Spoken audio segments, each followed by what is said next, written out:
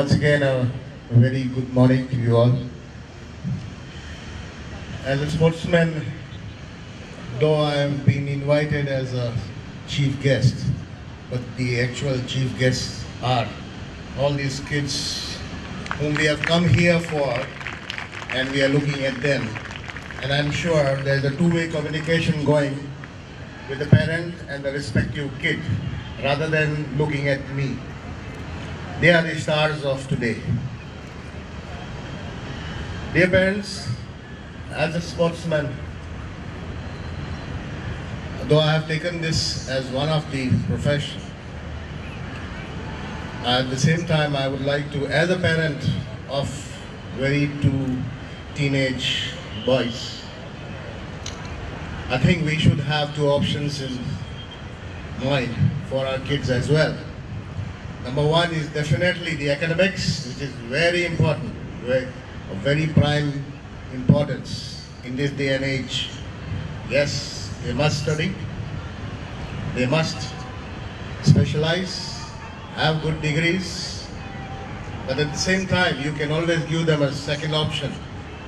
It could be sports, it could be any other, maybe drama, acting, singing, dancing, etc. Because you need to have your child with two skills. One is the talent that he has in him or her. You must be able to identify at this very tender age. And the other is done by the school. They educate them. They give them the right education, the culture from where they belong. So when they grow up, there is no confusion in what the child wants to opt for, whether he wants to specialize on what he is good at, whether he wants to pursue his academic career, whatever degrees he has acclaimed, he or she wants to take up that as a career. So this is very important.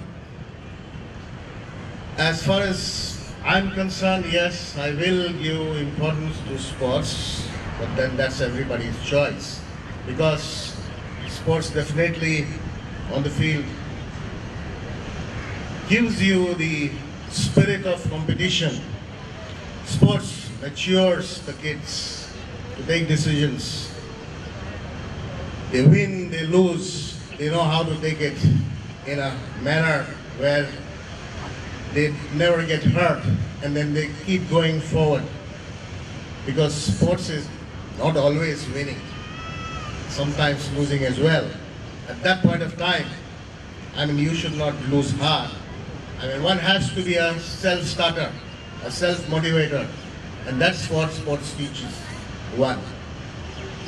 Because though I have been a national champion 4 times, not that I have won all my matches, I have lost many. I started as a kid when I was in the 5th standard. Till 10th, I was a disaster in my sport, always getting beaten. My father told me, now stop competitions, improve your skills.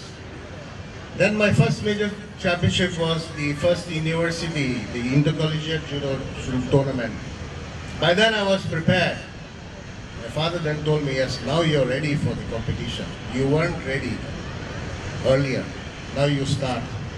And that's where the turning point came, and I started winning medals for the city, for the state, and in the country. However, could not get into international championships because the Indian Federation was not affiliated to the International Federation.